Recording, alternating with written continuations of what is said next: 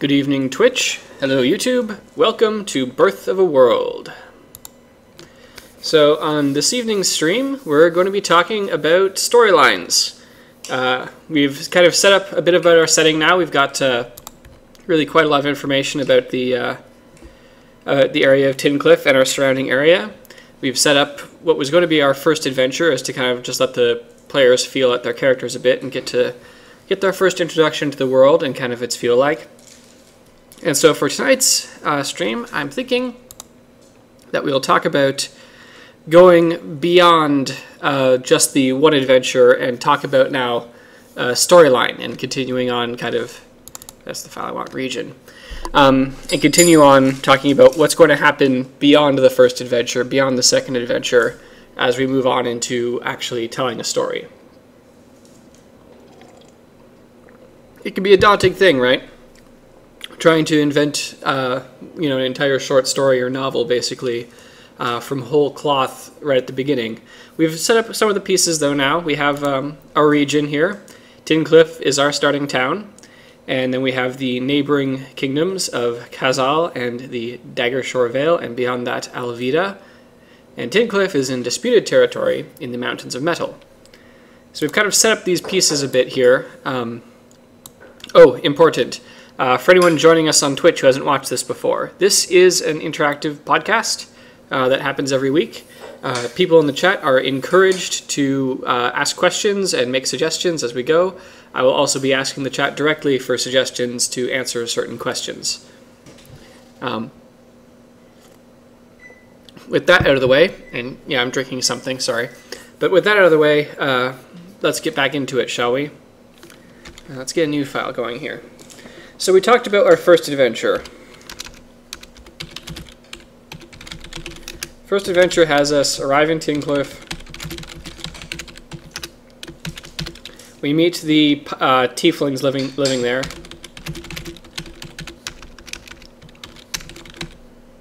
Can't spell today, apparently.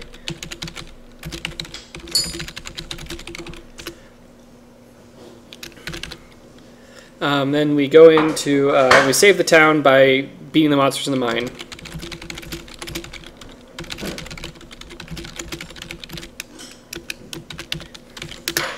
So that's the first adventure. That's the first step of the adventure, a baby step, if you will, right? It's your basic noob dungeon kind of situation here. Dropped into a town. Here's a quest. Go kill things. Good for basically any kind of party, whether you're, a bunch of noble adventurers or whether you're just a pack of murder hobos. It works for any kind of party. The second adventure we talked about, we didn't really flesh out too much, but we said would be basically go up the valley to an ice cave and clear out some bandits that were in there that had been threatening the town. So those are kind of the first two adventures that we had set up for this campaign. Now that we know more about the surrounding area, prior to a couple weeks ago, we didn't really have this map that's in the background here. Sorry, very thirsty tonight. So we didn't have this map. We had this map now, so now we can talk about what's going to go on next, right? Because presumably, the reason the party stopped in Tincliffe was because the train tracks were blocked by an avalanche. They were in progress of traveling either to or from Khazal. I don't think we quite decided. Let me go back through my notes quickly, though, and see. Did we decide? Having good notes is always important, especially having them organized. It's very, very important. I think it was this one.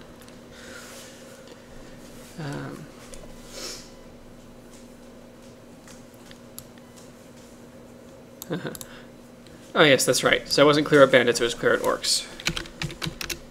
And hey, treasure. Because parties always like treasure. So did we come up with... Doesn't look like we did. Okay. That's fine. I just had this over on my other screen here. The details about the adventure. I'll occasionally be doing that, just grabbing stuff on the other screen if I need to reference something quickly. Having good notes, very important. Anyway, so for our second adventure, the tracks are now clear.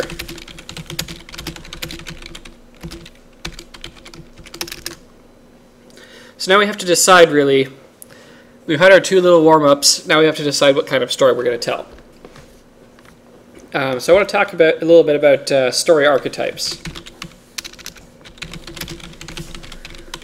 And chat, feel free to chime in here if you can mention what are a few kind of archetypical stories that you see come up a lot. There's a saying that every story is already been told, just the actors change. So, for instance, this is the classic one that we'll actually probably wind up going with because it's typical for D&D campaigns, is the road trip. Which is to say, you have a reason to go somewhere,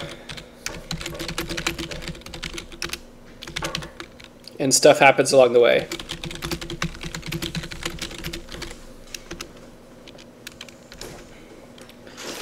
Suggested here in line art is Fetch Quest. Okay, that kind of falls under the that can fall under the road trip, which is also I'll put it down with that. All right, so that is need to get something.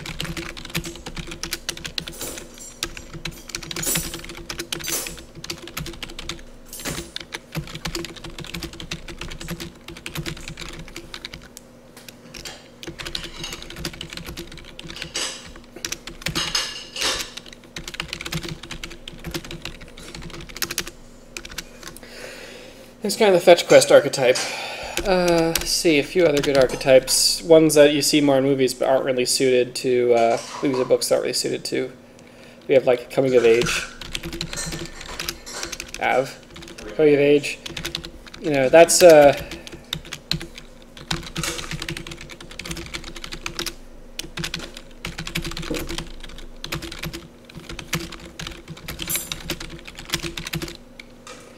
I mean, you could do a coming of age. I've used it before as kind of a subplot of things where you'll have an NPC who is in the middle of their own coming of age story that's happening while the party are mostly going on a road trip. They like have an NPC in tow who is growing up. And we might work a thread like that in at some point to the storyline. We have the, what's a good way to describe it? You get like swept up in events kind of thing. Star Wars.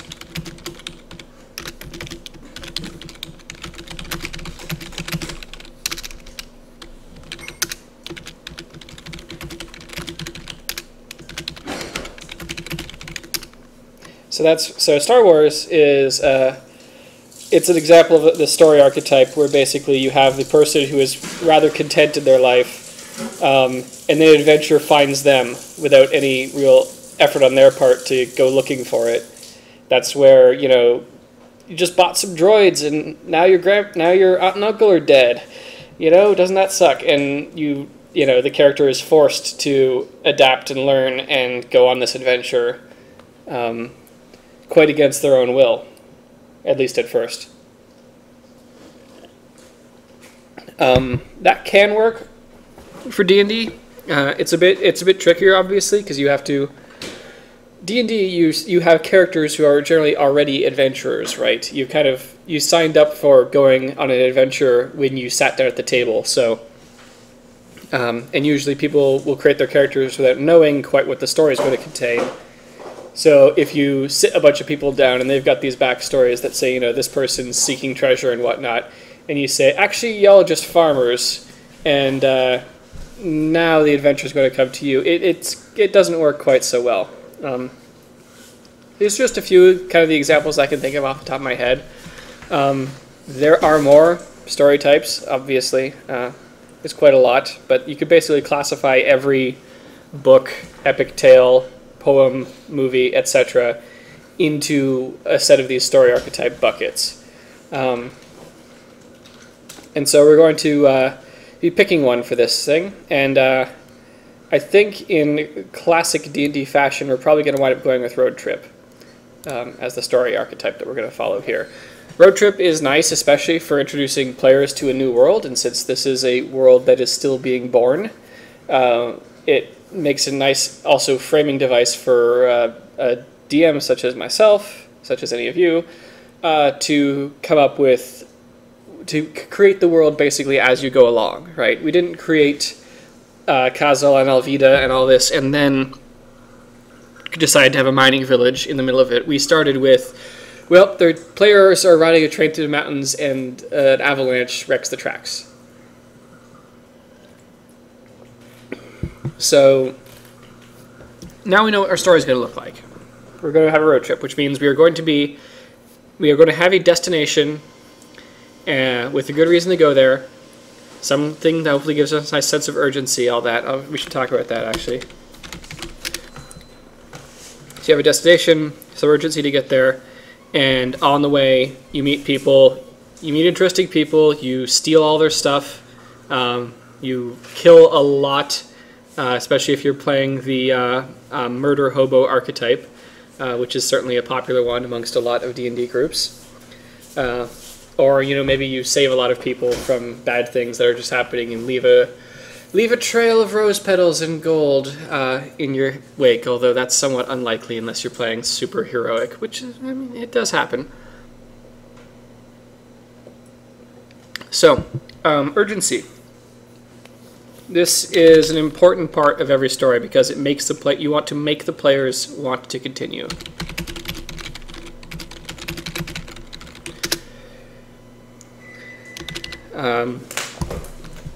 This will keep a lot of DMs are afraid of railroading.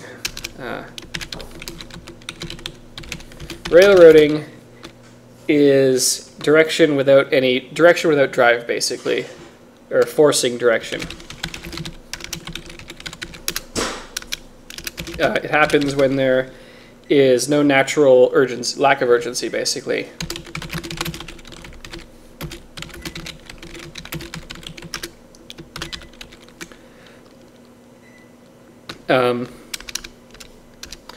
So, I mean, you have a story you want to tell, right, as a DM. You have a story you want to tell, you have plot points you want to hit. We're going to skeleton a few of those in the second half of the stream for our story here. So there's plot points you want to hit, and you want to make sure that those players go through those natural checkpoints, right? And maybe they go through them backwards, but the point is you want them to go through them. You have to make the players want to go through them, though. Otherwise, you will wind up railroading them, just because if they keep wandering off doing stuff unrelated to the plot, you're never going to get anywhere. So there's a few kinds of ways to create urgency. The classic one is the ticking clock. So this is where there is a set timeline, or a set time limit, to accomplish their goal. This is a pretty common one. Example I can think of off the top of my head is Avatar: The Last Airbender. The gang had to beat the Fire Lord before the end of summer, or no, they had to beat the Fire Lord before the end of summer because the comet was coming and it was going to make him world-destroyingly powerful.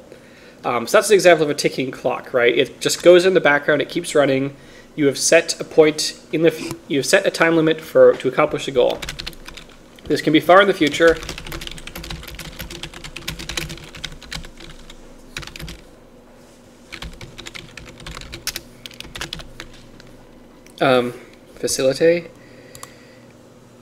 Facilitate distractions. So you can set it far enough off so that the players can go on side quests, do other stuff if they want to, if you're prepared for that, or you could be very soon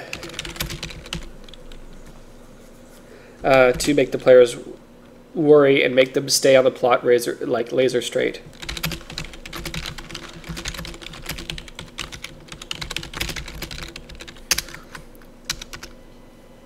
So that's one thing. The other thing you can do is the I hate you strategy. The I hate you strategy is where you introduce the villain early in the storyline and you make the villain do something that the what's Lionheart saying? What about an event that the heroes accidentally cause and then have to clean up their mess? I'll get to that in a second.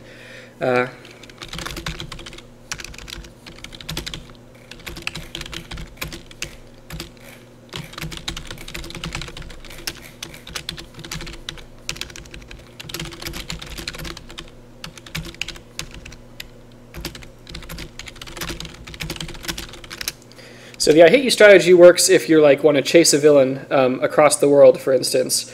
So you introduce the villain, the main villain, in an early installment.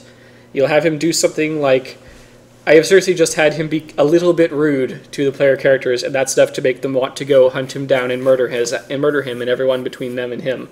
It's depending on your players group. It really doesn't take much. Like at this early stage, you know, as soon as the players see someone they don't like, they're probably going to want to just try and kill him outright right then and there. They don't realize that this person is going to be a major plot character yet, so then when he gets away, or when he proves to be stronger than them, they'll be pissed off about it and want, you know, to have a second go at some point when they're stronger. And so that's one way to help motivate the players. The other way, Tice and a bunch of numbers says, I would love to see someone play a pacifist monk who hold no grudges, and that makes that I Hate You strategy lol. Yeah, that is true. You have to know your players, Tice. Very true. That would not make it work at all. But usually you got more than one character in the party, so hopefully there's someone who could at least motivate to go along if you want to try and use that. But this is why it's important to kind of know, especially if you're going to be playing with roleplay, where roleplay is really going to have limitations on the action like that. You need to know your characters in advance so you can have some idea of what people are playing, so you can make sure that you're going to have something that's going to be fun and engaging for the characters they have. So the other one is, as Lionheart was suggesting, is the We Messed Up strategy. This is where the heroes break something early on really bad.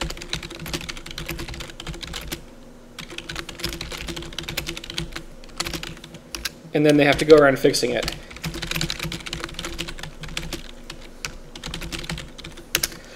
Let's see, example of the We Messed Up strategy. So that's, you know, that's like the genie out of the bottle. That's well, that's really the classic one is, right? You let the genie out, and it goes and it tricks people and does some horrible things, and then you have to come back later and fix it. Potentially traveling the land, making reparations, or undoing the damage that was done. And that's actually not a bad one. You might use this We Messed Up hook as a bit to put it on the players to say, oh, we need to go fix this thing. That might be the motivation we choose for our sense of urgency. Is this is important that to know that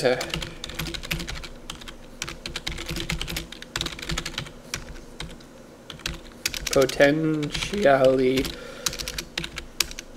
God, I can't type today.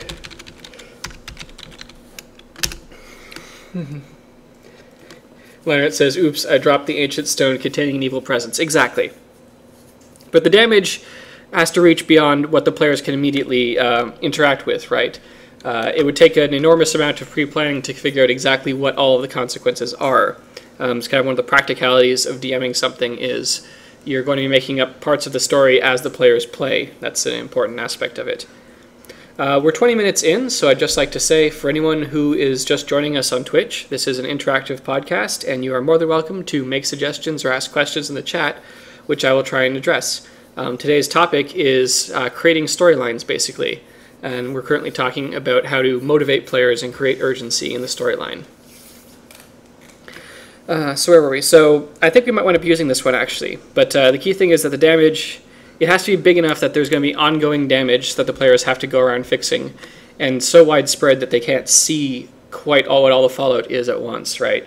You know, if you make a mess locally, that's fine for a session or two maybe, but unless you really want to spend a lot of time in one area, you're going to want to, especially because we decided kind of we're going to go with a road trip story archetype, we're going to want that to have very far-reaching consequences, both in time and space, to motivate the players to go to different places and kind of look for what harm has been done.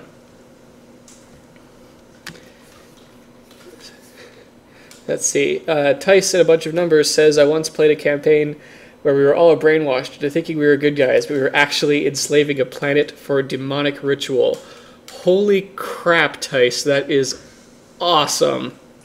Also, kudos to whoever was writing that campaign. Did he manage to like keep the wool over your eyes the entire game and just pull it off only at the very end? Or did you kind of manage to break free halfway through and just like, shit, we messed up? And now we wait for the chat delay.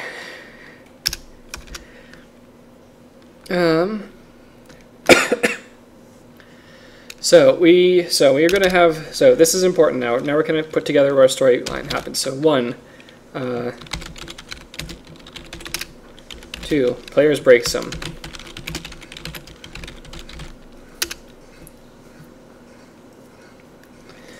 So 1, intro stuff. 2, players break something.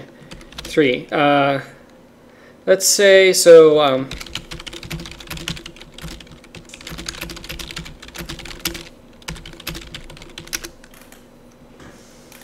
Tice says we stopped them at the end when we had the wool pulled off from over their eyes. That's good. I'm glad you managed to end up doing the heroic thing instead of just saying, well, you know, we're bad guys now, so let's go be bad guys. Because I certainly know some players who would have gladly said, well, we've gone this far, let's be bad guys instead. That happens sometimes. That's why it's important to know your players beforehand. It was a Warhammer campaign. I do understand that Warhammer does have quite a bit of that demonic ritual type vibe going for it. At least I've seen some of the art and storyline stuff. Glass the Planet. Cool. Okay, so getting back to the storyline we're telling here. So we're going to do a road trip that's set off by the players breaking something. So the players break something, and we'll have to figure out what. And they get the first taste of the damage they just caused. They set something in motion, basically, that is bigger than them.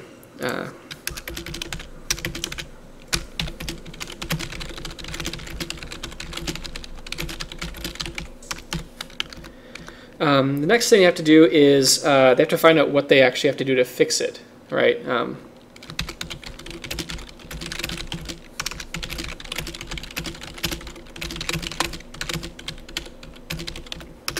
And this is important because this is where they really receive the quest. So up until now, right, we've had just this small thing, just like, oops, we broke something. Let's go. We're probably gonna have to travel somewhere to talk to someone who knows more than them, to say, you know, oh, you did this. You have to go to these places and do these things. Tice suggests, what if they get sent to a future after an explosion that messed up the world? So that's an interesting idea, Tice. We've already spent some time setting up that the establishing kind of what the setting we're like here is. But that is a good idea for the point 2 here, for getting taste of the damage they caused, is you can do the glimpse of the future, basically. So you take...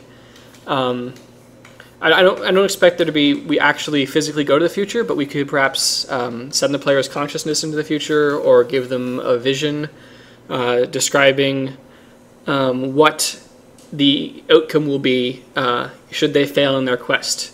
So we could say, you know, if you fail your quest, then the world will be consumed by a tremendous war that will, you know, kill millions of people and ravage the countryside, and everyone you love will die and be, you know, chopped up in horrible ways, or something like that. So that's gonna be good. That could be good, actually. Glimpse of the future. Good suggestion, Tice. And that goes nicely to building urgency.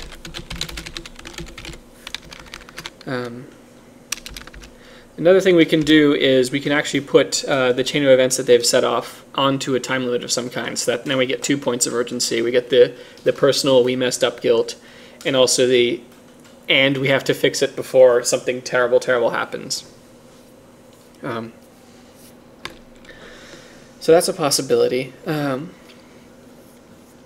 then so players find out what they need to do to go fix it, and then they go off and start fixing it.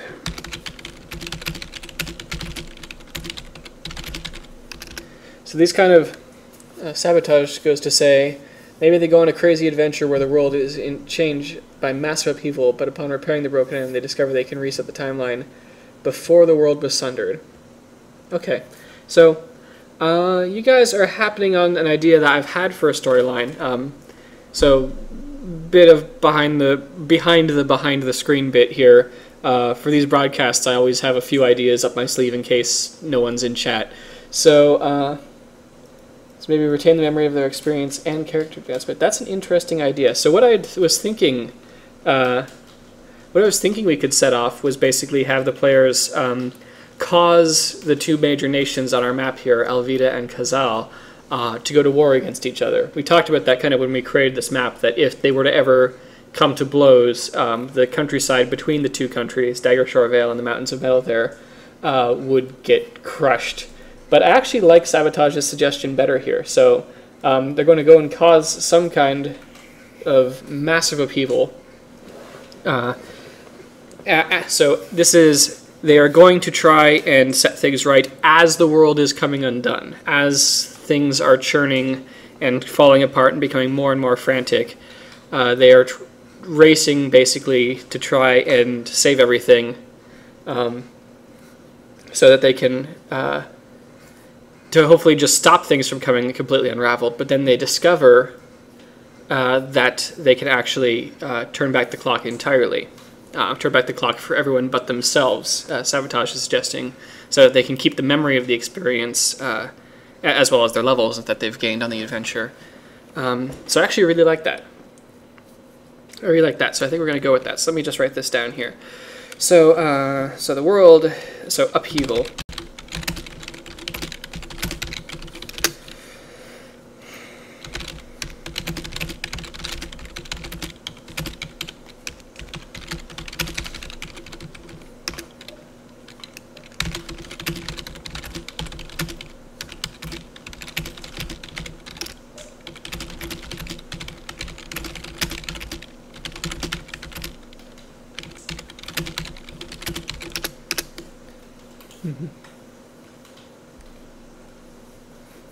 Maybe the Mountains of Metal awaken something when the fighting gets too heavy. Maybe Tice, maybe.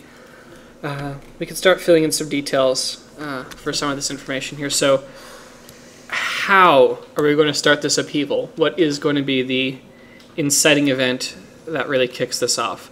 I want to say, we said they went into the ice cave, into the second adventure site, looking for treasure. Well, maybe they found more than they bargained for. Maybe they found some powerful artifact, and without even realizing what they had, they, you know, picked it up or rubbed the lamp or whatever, and set things in motion that go on far beyond what they were expecting. So, one other thing we want to do before we get too far ahead of ourselves here, or the players were just pawns of Speedo Mastermind. Yeah, Tice, I liked the story. I liked the story of your Warhammer campaign. I don't think it's quite right for the players I know I'm going to have for this. But we are going to say that the players, you know, are going to be unwittingly setting something off. Yeah, awakening ancient evil is basically what I'm thinking. Is can you letting the Titans out? You know, that kind of thing. That's actually not a bad idea. Maybe letting the Titan awakening. Letting actual literal Titans out, like we could do, you know, the four elements, or waking up some evil army that's gonna just start pouring out and doing terrible things to the world. So let's so we talked about a road trip here, right? We talked about we're going to kind of do the road trip style. So one thing we need for a road trip is milestones. Really, this is necessary for any campaign. So after we've got the shape of the campaign and we've got why the party are going through stuff, the next thing that we need is how are the players going to mark their progress towards this end goal. It's very important with a story, especially a grand adventure, that the players can tell they are definitely accomplishing work towards a final goal, whatever that goal may be, however far off. So, so let's say we are going to what is this upheaval that the players cause? We're going to say they activate a network of ancient artifacts.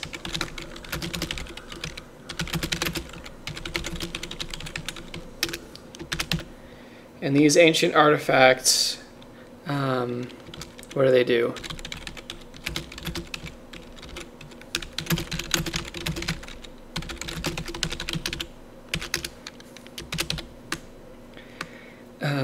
What is these are going to do? They're going to be releasing demons, or causing the ground to break up, or ooh, I just had a great idea.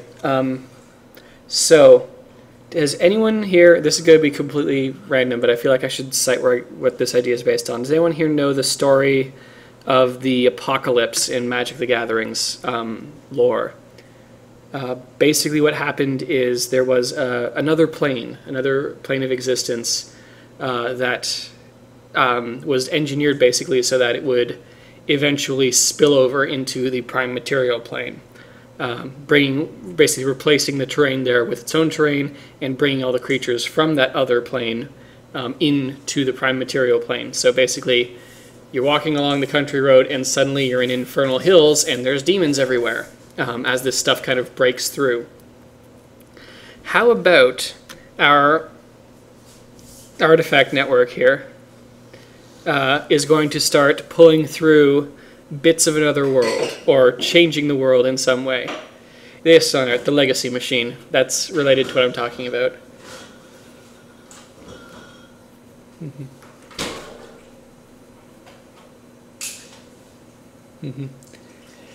So, Tice, I like where you're going here. How about the two nations each blame the other for letting these demons loose, or letting this catastrophe begin? And so they'll go to war with each other without any proper, real provocation, just because they think they're provoking each other, and they already don't like each other very much. So, yeah, we're going to cause this. We're going to do...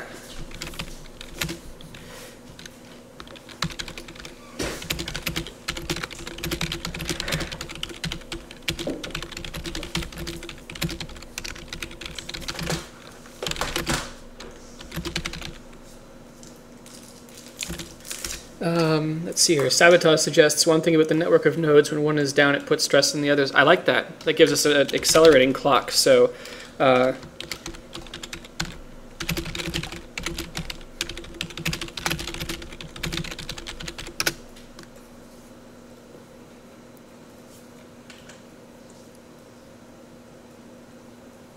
yeah, it definitely, the accelerating clock gives us a nice, again, set of urgency.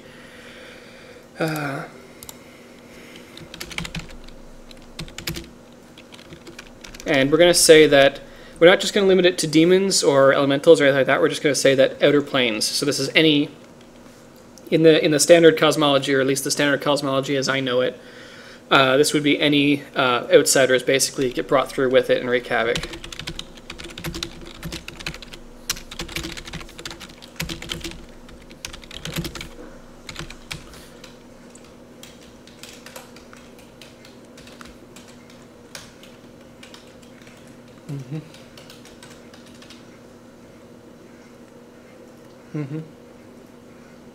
Tice, you really do like manipulating players into thinking that. So let's say I will make one concession definitely here. Let's say they are.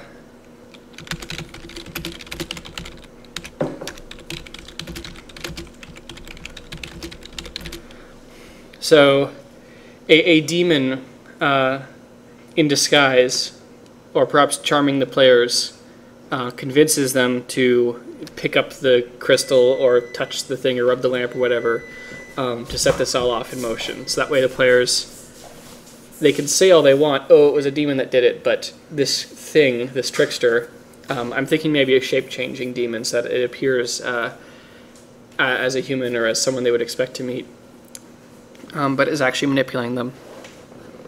Comes and convinces them to do this, and then later we can have this trickster appear at some other point and have some influence on them.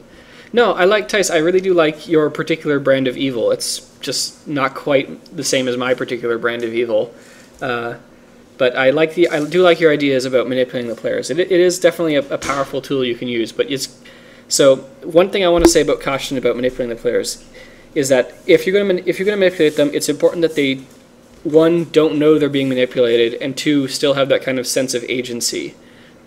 If you wind up, cleverly manipulating them and forcing them into doing something they wouldn't otherwise want to do, it becomes really frustrating for the player characters. This is why things like mind control are usually best used on a non-player character rather than the players. It's because you're taking away that agency from them if you do that. But if they don't know they're being manipulated, and if you're just leading them into a natural decision that they would make themselves, that can be useful. So we have to be very careful about this manipulation, because I have some pretty wily players who will probably be playing wise enough characters to figure it out. I have someone who really enjoys playing wise, clever characters. So have to be careful that he won't be able to see through this manipulation when it happens. Sabotage asks, is there a plane of time? Not so much, no. But yeah, there's a plane of gears. I'm trying to remember, I think time always moves the same on the outer planes, but we can screw with that because this isn't standard D&D setting and we're probably not going to be using the normal cosmology. One of the things I enjoy doing, which will be for another video, is coming up with the expanded cosmology is.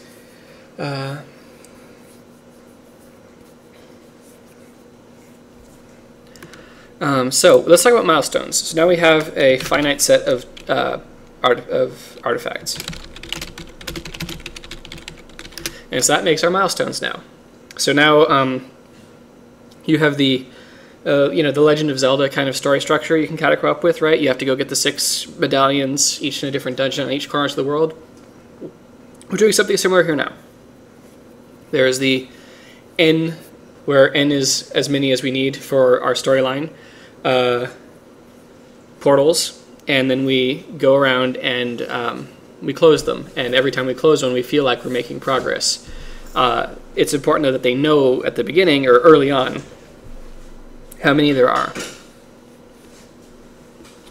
But that gives us a very simple, very convenient set of milestones. So we talked about how the world is coming undone. That's going to be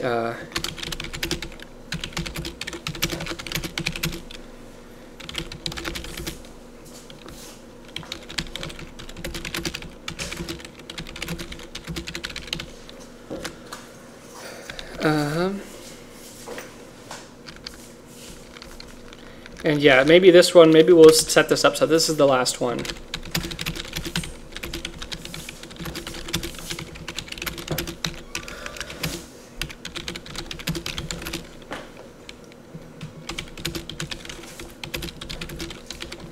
So this is what Chat was talking about with the plane of time idea, is that maybe the last one we discover has kind of special time rules that would allow traveling back in time, or allow rewinding the clock.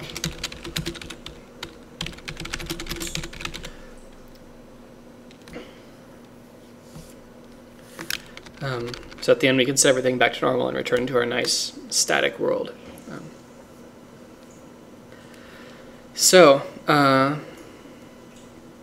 that gives us a pretty nice structure here, right? So we've got, let's get some space here so this is easier to read.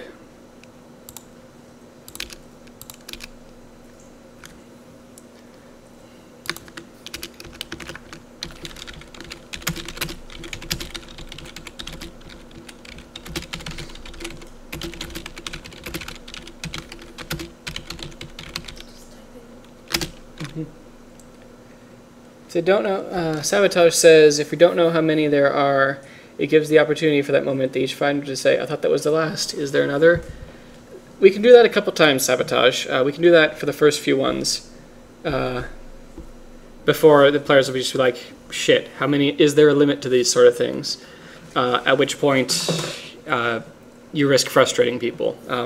One thing you want it to be hard, but you don't want it to be frustrating.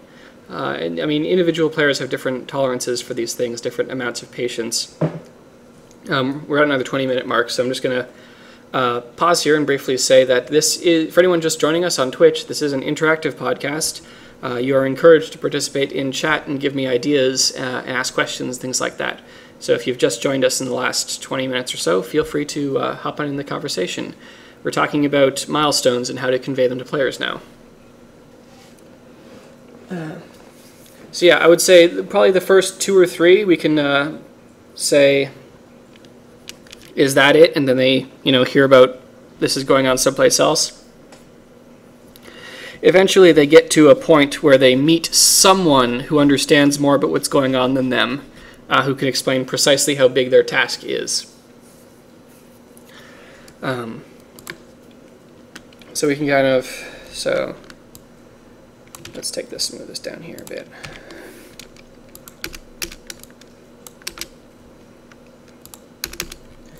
Oh yeah, also for anyone who joined us and missed the first half of this, I will be putting this video on YouTube later today or early tomorrow, if you missed it and want to see it from the beginning. Channel link is under the video. Okay, so the players go off and start fixing that. Not quite. So let's get some more detail here now. So intro stuff, fine. Players break something. Let's erase this and to get some more detail here. So, Adventure 1 is the starter mine. Fine. 2 is the ice cave. Inside the ice cave,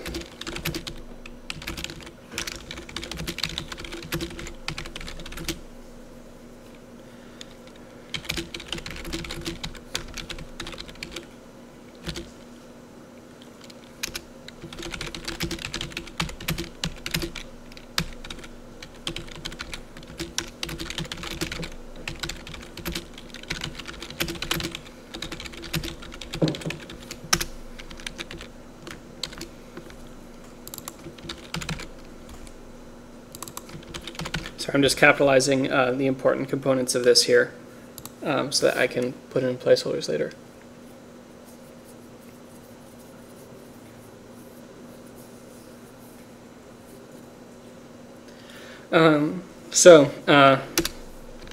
Demon convinces players to activate the artifact. What is the artifact?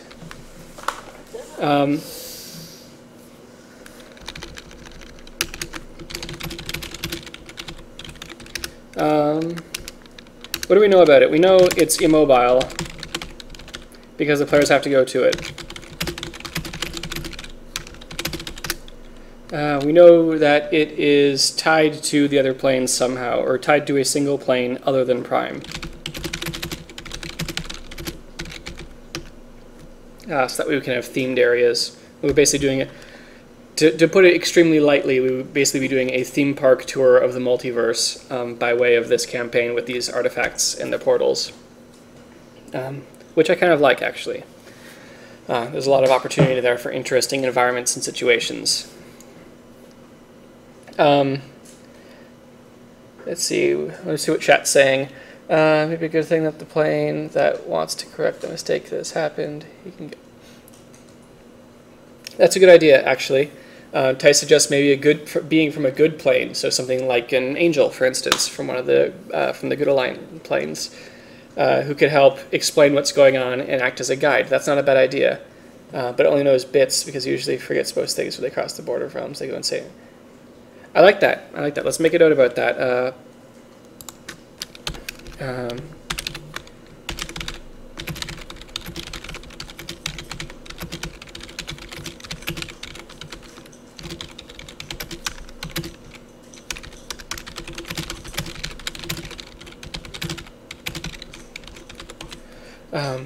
So yeah, suggesting,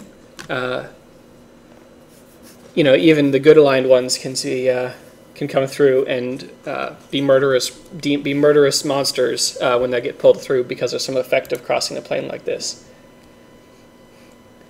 So Tice suggests for the appearance of this thing, a silver pane of glass that veils the veils of the planes. Sabotage mentions Dark Crystal. I always loved that crazy solar system machine Olga had in her observatory. That's called an Ori, by the way, Sabotage, an Ori. But something like that could be easily be broken and seem to avoid to fix or move. That's a good point, right? We want to. They can't just turn this on. They have to then break it also. I like the idea of a mirror. You always say that breaking a mirror is bad luck, right? So if they go in and in this ice cave they find a magic mirror, and the demon convinces them to turn it on and then break it, and that turning on turns on all the other ones, and they can't just turn it back off again.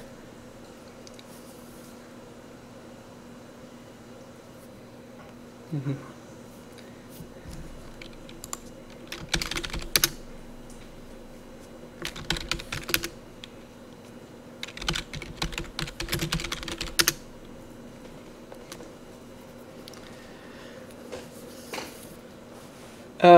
Let's see, so yeah, it has to be something fragile, definitely fragile. And they have to want to touch it. So how about, let's see, we could do a, how about, so yeah, I like the magic mirror idea, very, very classic fairy tale.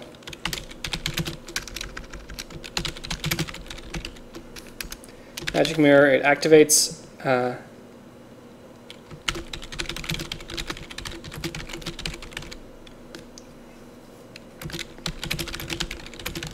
so just touching the first one, just touching it.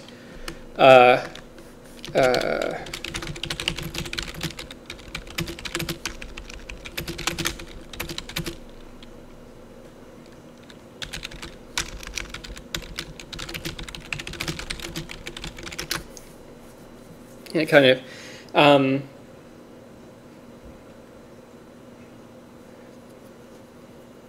So I'm thinking like when they touch it, kind of in the Matrix, right, where he's looking at the shattered mirror, and then as he's being affected, the mirror turns to liquid, and he touches it, and it does that cool special effect and stuff like that. Maybe something a bit like that, maybe, but.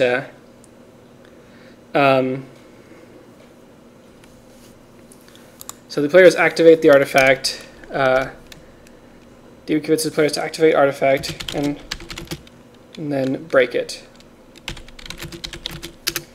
So yeah, so through whatever manipulation the demon winds up doing, we'll figure out precisely what he has to say when we get to statting out the ice cave. So he says, turn the mirror. He says, touch the mirror. Great, and now break it. Or topple it over, or throw a rock at it, or something, and they break it, and now they're screwed. And they let the demon loose, and the demon goes poof, or something like that.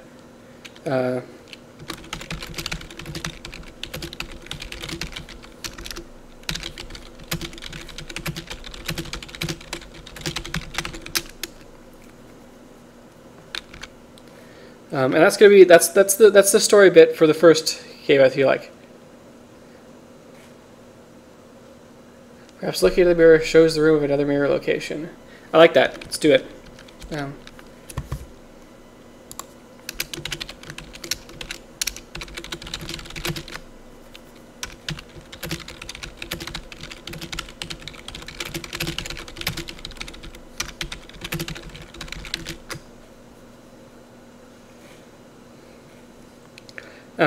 like that. That's good. That will give us help to get through. So that will help us keep players moving from one location to another without having to like wait for news of weird shit happening before they realize where to go. Oh, you guys are drinking? And here I am with my glass of orange juice.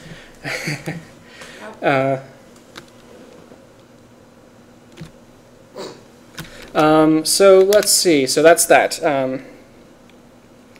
So next we let things be fine for a little while. So 3 is, I believe we said they're traveling north into Kazal, so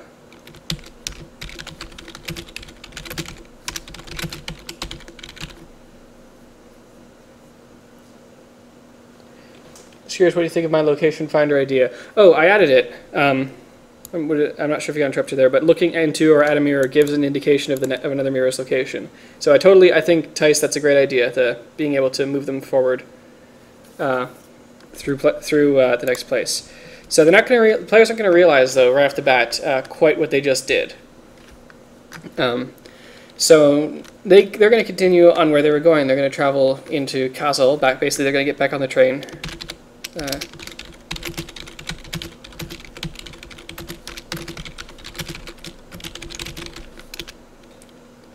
Oh, was that Sabotage's idea?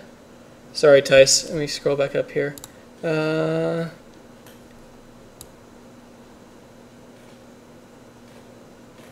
I see the angel touches the mind. It must translate what the player sees. So Tice's suggestion was maybe they get saved from the demon by an angel, and when he attacks them, the angel touches one of their minds to show them images. They must translate what the player sees. He gets glimpses of mirrors and their locations. So that's another possibility, certainly. I'm going to make a note of that, too.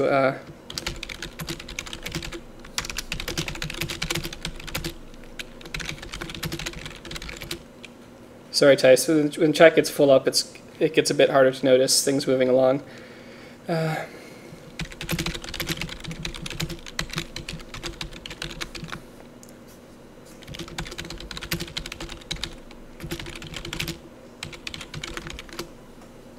So, I'm going to say the first hint comes from something about the mirror itself, but maybe the second mirror they come upon is one of the good aligned planes, and then they could see that, one, this makes normally benign creatures crazy, and two, it helps them get a picture for where it's going to go. So Tice, good news for you. If you want to play this, all of the stuff I'm making here is Creative Commons, and most of it is going to be posted on my blog, which is linked below the video there, my blogger site, Stone Dice. So if you want to play this, you can just take the stuff I've posted. It's in the Pages section under Red Potato, which is what we codenamed this setting as for now. And you can go and take a look at the stuff and run with it. I don't think I've put the map up there yet, but in the next few weeks I will be posting more of this stuff once it's kind of finalized. So if anyone wants to take this and start playing it, you can. I will also be live streaming actual games of this once I've got my streaming setup worked out. We're still dealing with some technical details with myself and my players. Anyway, so the tracks are cleared, the party are on their way. Upon arriving somewhere in Kassel,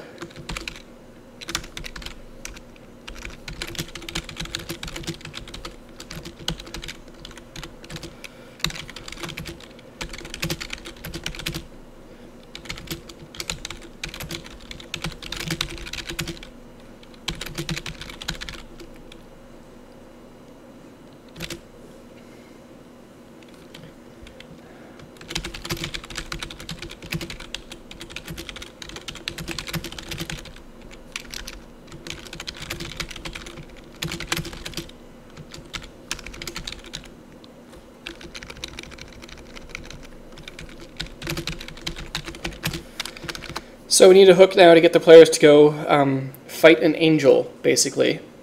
So I'm going to say that they arrive in some city in Kassel, which will work out later, and they hear news almost as soon as they get off the train about some angel attacking people in a location nearby.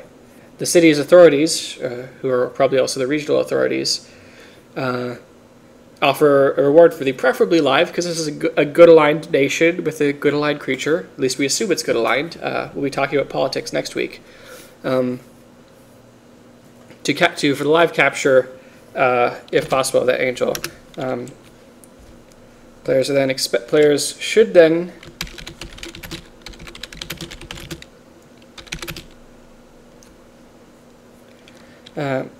go and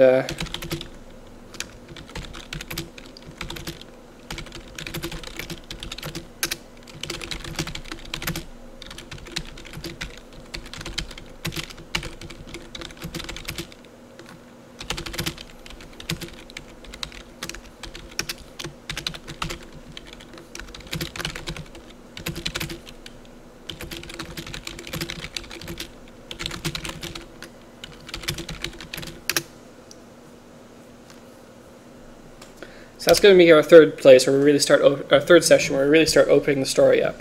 They travel to a new city, they fight an angel, they receive this psychic message.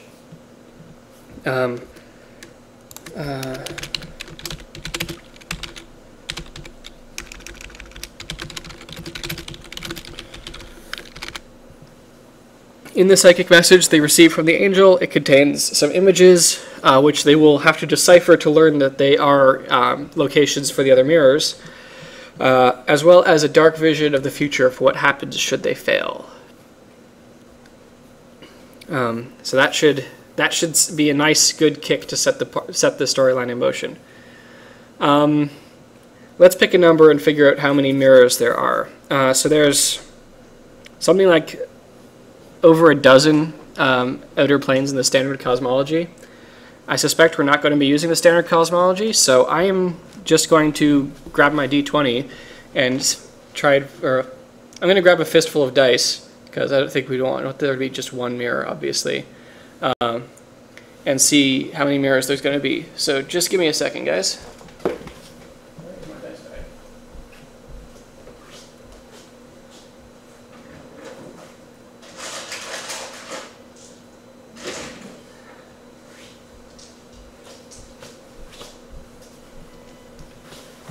Okay, I have a fistful of assorted dice here, and we're going to see how many there are. They're going to be. I'm hoping for a number around 10, maybe a bit over 10, but let's see what the dice say. Okay. Ooh, we got some big dice here, okay. I'm going to take the d12s out of this because that's way too damn many. Okay, we came up with 18. We came up with 18 on my random set of dice.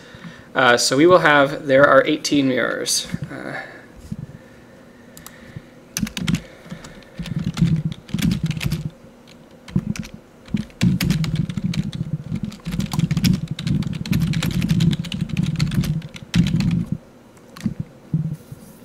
So there we have it. We have 18 mirrors. This is going to be a long story now. Which is kind of good. I like the story that can run for a while. We could have this plot drive several seasons if we want to. So it's almost 10. Typically I run this show for an hour. Tice asks how long will this campaign be, and the answer is I don't know, and I usually like to keep it that way. But now we have kind of a frame. We have a kind of a box. We could say there's 18 mirrors. Presumably each mirror is going to be 1 or 2 sessions, depending on how long travel between those mirrors are. So this could run for quite a while, to be honest. Some locations might have multiple mirrors. Who knows? Maybe they're all piled in someone's basement. It's certainly possible, and we can adjust that as we need to change the pacing of this campaign. But I expect that this will kind of be a long, evolving story with a lot of small episodes inside of it. So the idea is, right, you do 1 or 2 mirrors, you know, in over a course of a couple weeks or a couple sessions, and then maybe take a break for a while. And that's kind of what I'm expecting this to be structured like. So as we work through this stuff, in the future for this podcast, I'm just going to be continuing to create adventures and continue defining this world. Yeah, and we could go the other way too. We could have a full arc per mirror. I expect more that there's going to be an episode per mirror, where an episode is 1 or 2 sessions long. That's how long my episodes usually are when I'm doing episodic stories.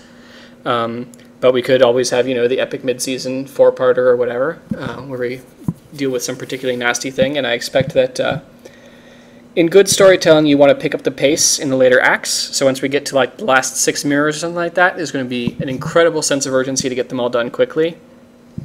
And so then they'll be jumping between them all very fast. But that is well into the future now, because now we have sessions 1, 2, and 3, and we know how we are going to dispense our main plot arc to the people. So I'm going to call that for tonight. It's 10 o'clock. I usually run these for an hour. If you haven't already, please follow on Twitch. You can also follow me on Twitter if you want to find out other stuff that I'm doing in the D&D verse. On my blog, linked below the video, or in my YouTube channel, I'm also publishing my other campaign setting, Terra Dahar, which I've been running for a while, and that's a Pathfinder setting. This is going to be 5th edition, once we actually start defining the rules. All the stuff I made you can use freely under Creative Commons 4.0 attribution. All I ask is that you give me a tweet, say, hey, I'm using this here, so that I can give you a shout out. Good night, Twitch. Good night, YouTube. And I'll see you guys at 9 o'clock on Wednesday next week. Next week's topic will be everyone's favorite topics, money, politics, and religion. That's what I'm going for next time. Good night, everyone.